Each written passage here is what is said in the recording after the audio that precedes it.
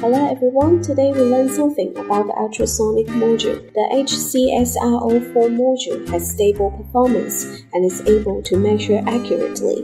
Besides, with high precision, it has small blind zone. It applies to many fields such as robot obstacle avoidance, object ranging, public security, parking space detection, etc.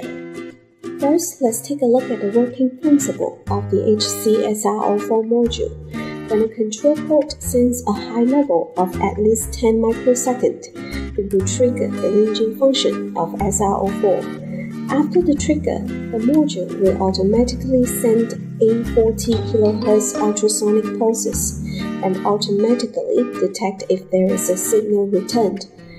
This will be done automatically inside the module. The time at which the other control port is at the high level is the time of the distance measurement, thereby calculating the distance. This continuous period measurement can obtain the value of your mobile measurement. This is the wiring diagram of this experiment.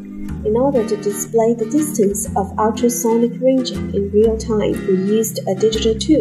The power supply of the two modules we used this time is required to be 5 volt. The DIO port of the digital tube is connected to pin 8. The CLK is connected to pin 9, and the STB to pin 7.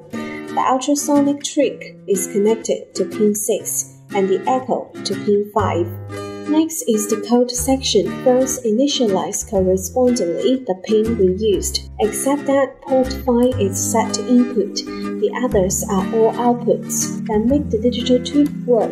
Configure DIO, CLK when STB is pulled low, then pull the STB high. Then according to the working principle of HCSR04 to achieve ultrasonic ranging, first pull the pin 6 low for 2 microseconds, and then pull up for 5 milliseconds to read the duration of the high level of pin 5, and then convert the time into distance.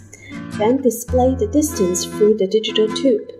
Pay attention to that. You need to set the right address and pull down the STB and set the start address before you make your digital tube display. This is pretty much it of this time. Thanks for watching.